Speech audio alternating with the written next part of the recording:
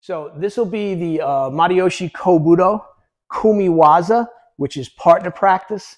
It'll cover the first set of Bo Hojundo, which is the 5 attacks, which is top of the head, the neck, middle, knee, and then top of my head, he's going to strike. Okay.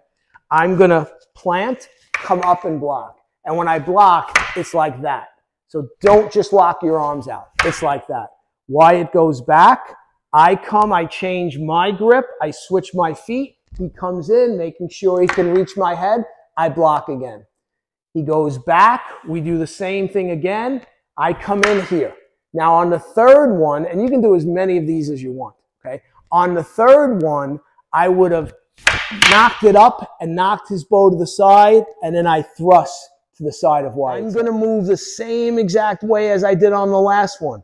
My right foot is going to duck to the side. As it does, I'm going to strike the knee.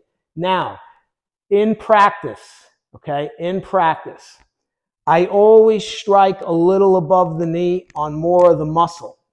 Just on the chance I'm having a bad day and I really smash Wyatt's kneecap, okay? I don't want to take that chance. I'm always a little above it, focusing above it for safety reasons, all right?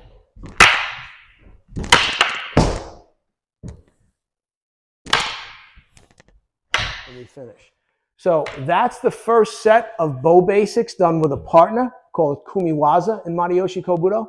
Okay, so it's bow basic set number 1 with a partner. We'll also be filming the second set, the third set. All right, so you'll have a way to practice these basics with a partner. We'll do the same with the sai. We'll do the same with the tankwa.